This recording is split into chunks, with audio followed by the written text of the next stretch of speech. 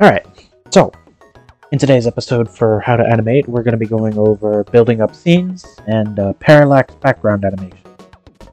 So, as you can see here, I've got a basic canvas set up, usually how I always do it, 1920 by 1080 at 60 FPS.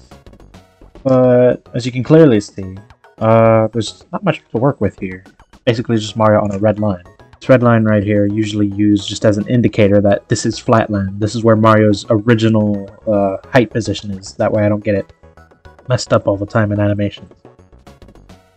So, building a scene is pretty easy, but if you want to be a bit more complex with it, you can have added background layers, different types of scenery within the, the stage, like extra pipes, extra shrubs, clouds, coin boxes, stuff like that. But it doesn't just have to be for Super Mario Brothers specifically. You could do it with other games such as like Sonic the Hedgehog with like more flowers, background movement for the water.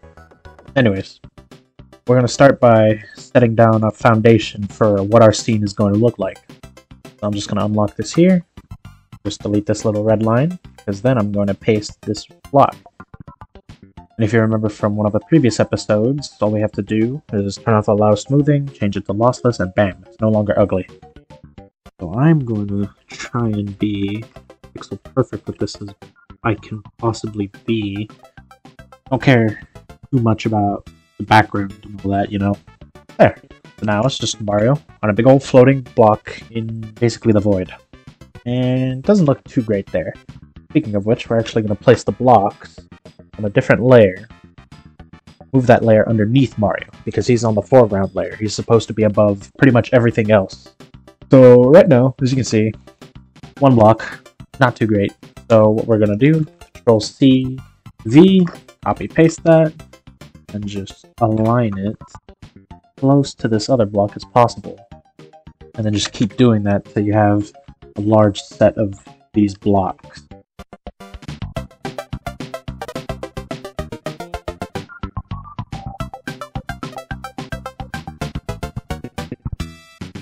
And there we go. So now, Mario has a bit of ground to stand on, but it just looks pretty damn boring right now. All we have right now is background and ground blocks. And that's not too interesting of a stage. Now, we're going to go ahead, make another layer, put it underneath the blocks layer, and just paste in some stage elements that we're going to want to add into our animation. Alright, so now that we've pretty much got all our stage elements pasted into Animate, we can pretty much put these anywhere we want to, depending on what we want in our stage. So let me try and build something real quick. Not too good at it, but I don't know, maybe I can pull something out.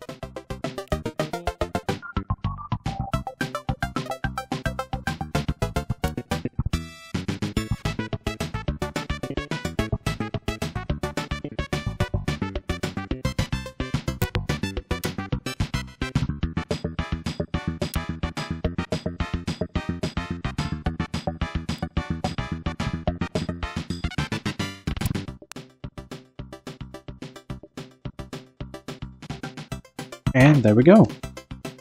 So right here, you can see we just have a nice little scene. I didn't really do too much with it since I don't really have an animation idea for this. But yeah, you could probably put a few enemies in here, kinda like this. So, I added a few enemies to make it seem a bit more livelier. Yeah, that's pretty much it to building a scene. All it really takes is thinking up something that you want to do with this. So for example, I could probably have Mario scavenge for coins around here, have some of these pipes be entrances to probably have this pipe right here be an entrance to a hidden area with a bunch of coins. This be the exit. Has to jump over the piranha plants, Koopa, something like that. Could add a bit more coins up here. Maybe a 50 coin down here. That's basically bait to just get Mario down here. And coins all in here. Really, just building a scene is all up to what you want to do with it. Here, I basically just built a scene off of, I wanted to make a little tutorial type thing, so I may as well make it look pretty. And when building a scene, You don't have to follow what I did by making everything all weird like this, making it rotate on an axis and stuff like that. You can basically do whatever. You can still rotate and stuff, but I'm just saying you don't really have to follow it if you want to. You could just keep it like a normal Mario Brothers level. Alright, so what we're going to be doing is we're going to be using this to make an animated background element. So what I already did is I selected basically everything in here and converted it all into just one big old symbol. So now we're just going to focus on animating different parts of this scene. So right now I'm just going to animate this Goomba right here. However many frames this Goomba is for entire walk cycle lifespan, that's how many frames everything else is going to have to be. Don't be afraid if you think you're adding a bit too many frames. Never hurt to have that perfect look that you want. But right now what I'm just trying to do is I'm trying to get the Goomba to just a good walking speed. As you can see here, kind of changed. You're just going to want to set it to the frame that it ended off on with the tween. Okay, now we're going to want it to go back to its original position, so we're just going to want to create another tween. We're just going to copy the first position that it was in, go to the end, pretty much just enter a specific amount of frames that we want, maybe, I don't know, that many, paste it. If you need to, you can always turn on the looping option, that way you can see if it looks good or not.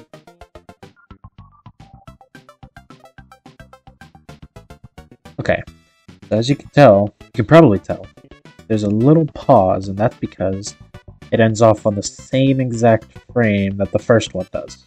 So we're just gonna go ahead and fix that.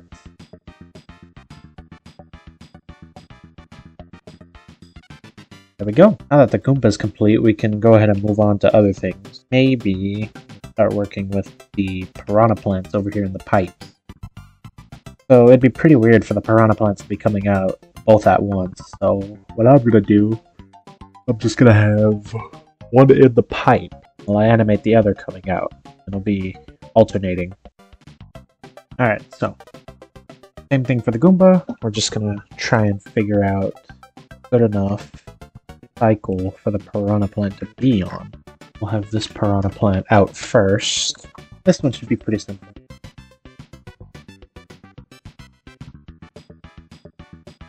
Wait, then I'm just going to do the same exact thing. Copy this.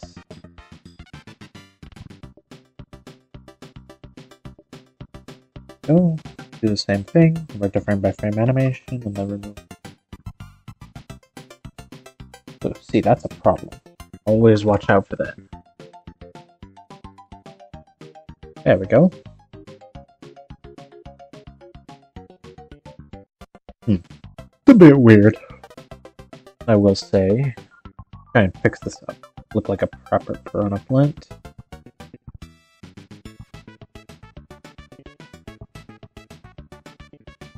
Okay. I'll bring it back to its original position. So right here.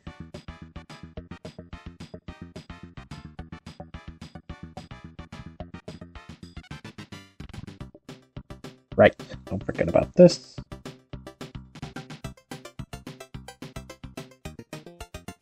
Okay, should be good. Then we'll move on to our next piranha plant. Normal one.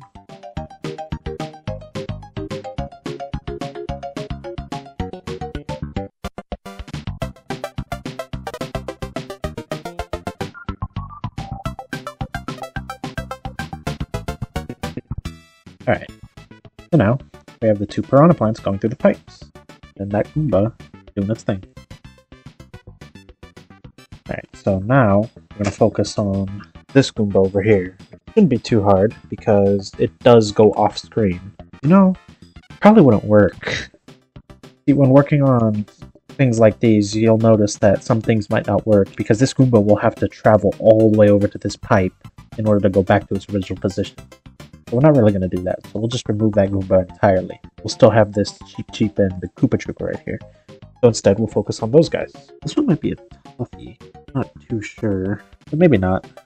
Just do like we normally do. We'll try and do it on the same frames as the Goomba, but I'm not too sure that will work. Okay, so for the Koopa, since it can't just do as the Goomba does. We'll have to actually flip it around, which will in turn do something weird to its angle, but not to worry. You can always just put it back on its original angle with some quick adjustments, and then go back to animating. Again, just flip it around, make some adjustments.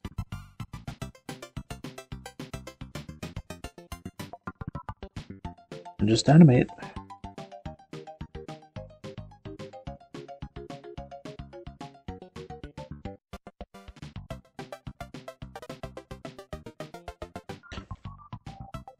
Alright, let's see how this looks. Yeah. So we'll have to do something completely different for this Koopa, because it's slowing down, being up. I don't really like that too much, so I'm just gonna go ahead and move these frames as well. Still gonna try and get it to be in the same time span as the Goomba's walk cycle is.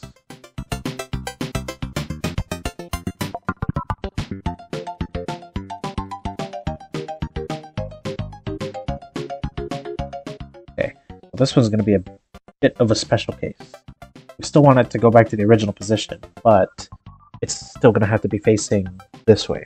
So, in order to fix that, we'll have this as a little bit of a reference to where the Koopa is going to end up. Yeah, okay, that'll work. Just delete that, right between, and then set it and forget it.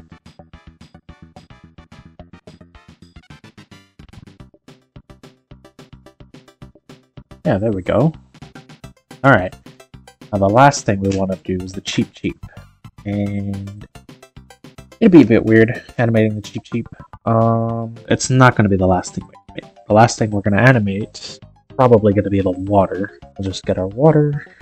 Matter of fact, let's animate our water first. Create a symbol inside of itself, copy, paste, put it on a new layer, and then you're just going to want to make a tween. Not the water going too fast. Matter of fact, just set it to the little 150 that everything else is on. Just want to something kind of like that, basically. Is something that I do want to change.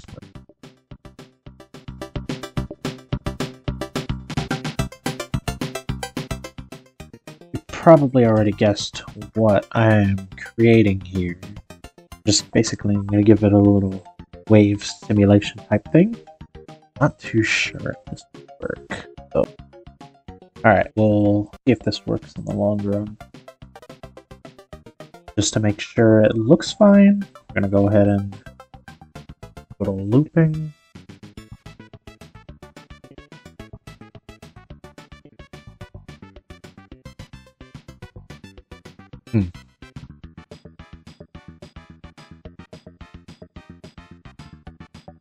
Okay, this should work.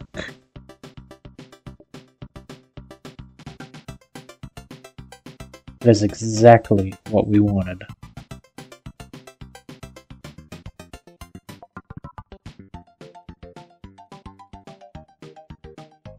I remember thinking, but GMG, what are you going through all this effort for? It's just water. Shut up. I like to put the extra effort into things, you know? Go the extra mile. When it comes to my animations, I usually love to go the extra mile. That way I can brag about how I went the extra mile. Always a pride thing. And you know, pride cometh before the fall, but let's go bitch ass. There we go. Now our water's animated. Now, we are going to animate our Cheep Cheep. Alright, so Cheep Cheep movements. A bit unconventional. We don't just want it to go... We don't want it to go straight like the Koopa and Goomba do. We actually want it to float a bit, you know, since it's in water and it's swimming. So we'll make another symbol. We're gonna want 88 frames for ourselves. So that way it's at least at the even number.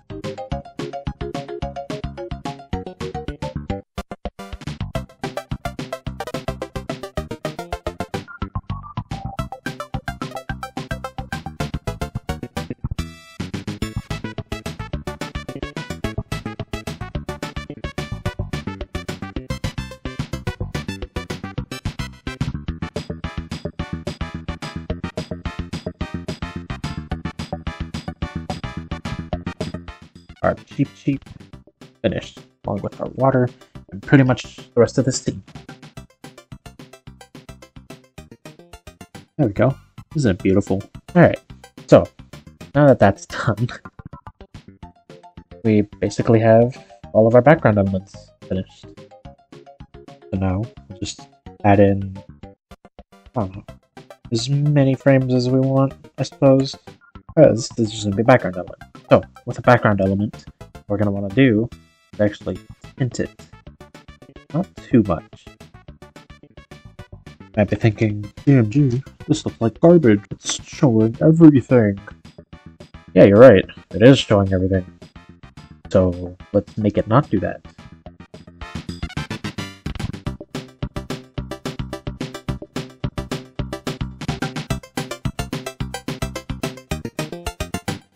Anyways, now that's been extended, you're going to want to move it to the background layer. Duh.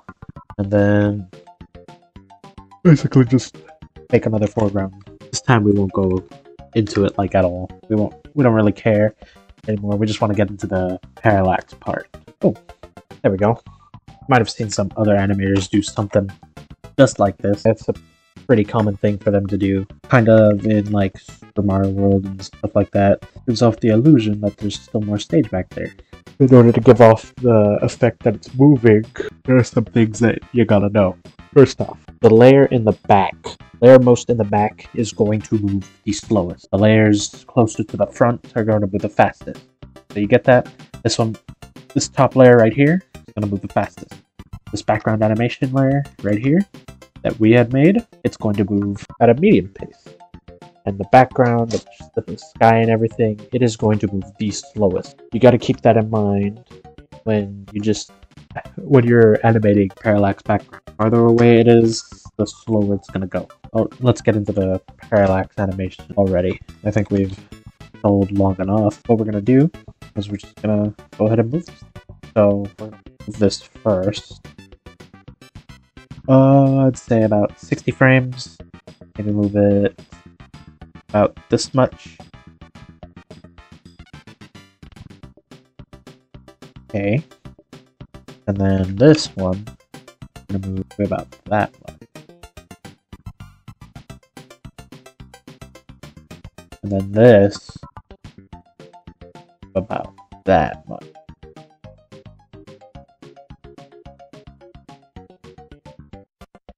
And so, giving your animation stuff like this, parallax backgrounds with animated moving backgrounds and things, really helps to bring it to life, you know? It doesn't have it be all bland and stale like some animations that I've seen. Not naming names, but you know who you are.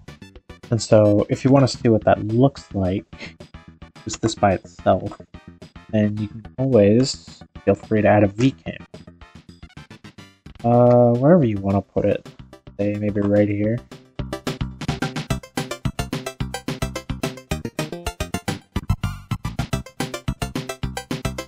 There we go, giving off the illusion that it's moving a bit slowly. That's pretty much parallax background, just movement of your foreground, your background, and your backmost ground. I don't really know what to call it. But yeah, it's as I said, pretty much gives life to this. Doesn't make it look boring with just the normal background like this. As you can see, it looks okay, but adding this just really gives it a touch of depth. And you could even add more if you wanted.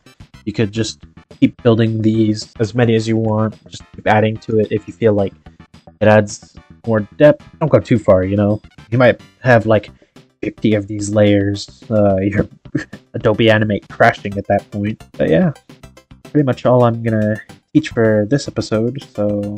Oh, but first, let's preview what it looks like. Looks pretty dang good. Maybe just add Mario walking in on here as a little intro to something. Maybe he's walking in, I don't know, joyful music, then all of a sudden it stops, and then something happens. You know.